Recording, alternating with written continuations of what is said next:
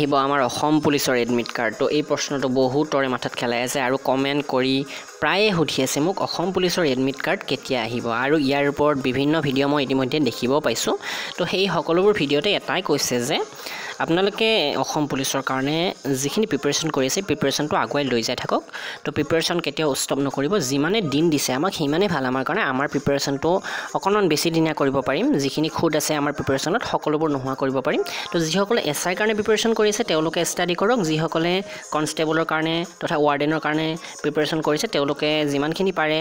running বা physical মিলাই লওক তো কিছুদিন লাগিব এডমিট কাৰ্ড অহাত কাৰণ এইবাৰ প্ৰায় 6000 ভ্যাকেন্সি ওলাইছে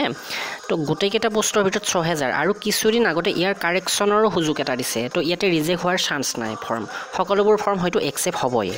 তো ইয়াতে চাব একেলগে ওলাইছিলে 5494 কনষ্টেবল এসআইৰ 130টা আৰু জেল ৱাৰ্ডেনৰ 135টা আৰু বহুতে এপ্লাই কৰিছে কাৰণ জেল ৱাৰ্ডেনৰ কাৰণে 40 ইয়াৰ্ছ ম্যাক্সিমাম এজ তো ইয়াতেতো বহুতে এপ্লাই কৰিব 130টা পোষ্ট হলেও এপ্লাই কৰিব এসআইৰ কাৰণেও যথেষ্ট ষ্টুডেণ্টে এপ্লাই কৰিছে আৰু কনষ্টেবলটো অলৰেডি ইমানখিনি পোষ্ট আছে এপ্লাই নিশ্চয় কৰিবই তো 3-4 লাখ মান মিনিমাম কৰিছে হয়তো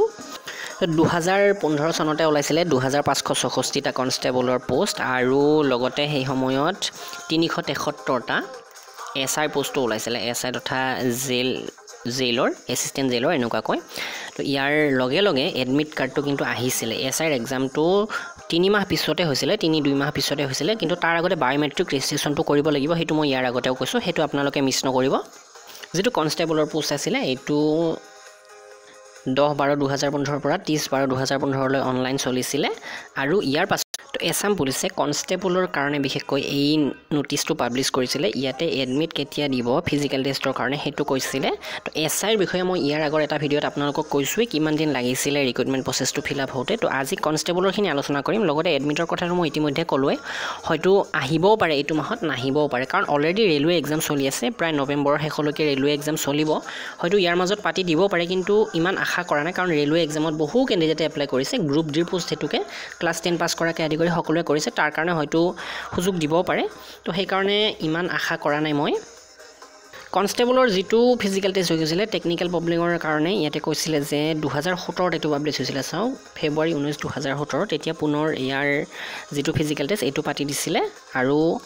ডিস্ট্ৰিক্ট ওয়াইজ বিভিন্ন ভাগ হৈছিলে দুটা ভাগত হৈছিলে তাৰে 1300 পোষ্ট কিছুদিন আগতে এমাহ মান আগতেহে 1300 পোষ্টৰ এপইন্টমেন্ট দিছে অলৰেডি কিছুমানৰ বাকি যিখিনি 1200 মানৰ এই ট্ৰেনিং হেক হ'বই অহা মাহত শুনামতে তো এইদৰে ভাগ হৈ গৈছিলে আৰু এটো মাৰ্চ 28 2017 এইটো পাবলিশ কৰিছিলে ওয়েবসাইট এটিত আৰু যেটো ফিজিক্যাল এফিচিয়েন্সি টেষ্টৰ ৰিজাল্ট দিয়াৰ পিছতে ইয়াৰে ৰিটেন টেষ্ট হৈছিলে 2 এপ্ৰিল 2017 তো ইয়াৰ কাৰণে এডমিটটো ডাউনলোড কৰিব ইয়াৰ কিছুদিন আগতে ডাউনলোড কৰিব দিছিলে তো এইটো টিউজডে মাৰ্চ 28 2017 ত পাবলিশ হৈছিলে ইয়াতে ফাইনেল ৰিজাল্ট ওলাইছিলে জুলাই 13 2017 তো 2564টা পোষ্টৰ ইয়াতে ফাইনেল ৰিজাল্টটো তেতিয়া ওলাইছিলে আৰু একদম লাষ্টত ওলাইছিলে এটো অক্টোবৰ 18 2017 ত মেৰিট লিষ্ট উলিয়াইছিলে এতিয়া চাব আমাৰ অসমৰ যেটো অফিচিয়েল এছাম পুলিচৰ ওয়েবসাইট ইয়াতে আপোনালোকে ৰিক্ৰুটমেন্ট যেটো আছে এই assampolice.government.in ইয়াতে এইটো আপোনালোকে টাইপিং কৰি ক্ৰোম ব্ৰাউজাৰ বা কিবা ব্ৰাউজাৰ এটাত এটো টাইপিং কৰি থব আৰু ইয়াৰে যেটো ৰিক্ৰুটমেন্ট আছে টেব এই টেবটোত ক্লিক কৰিব এইটো ক্লিক কৰিলে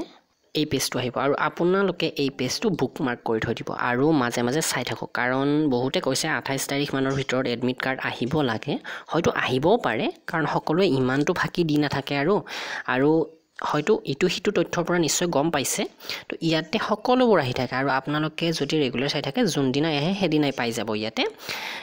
এইখিনিত আহি যাব ইয়াতে লাষ্ট টাইম ৰিজাল্ট এটা ডিক্লেয়াৰ হৈছিলে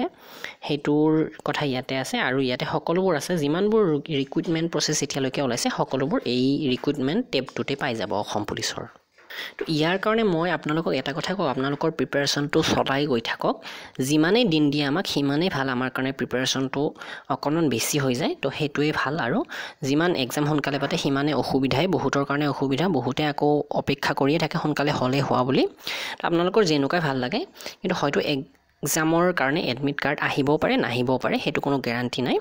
তো আমি গম পাম আপোনালোকক মই কৈছোৱে অসমৰ যেটো অফিচিয়েল অসম পুলিচৰ ওয়েবসাইট হেতুত আপোনালোকে বুকমাৰ্ক কৰি থৈ দিব তেতিয়া হলে আপোনালোকে সোনকালে গম পাব তো আজিৰ ভিডিঅটো ইমানখিনিয়ে ধন্যবাদ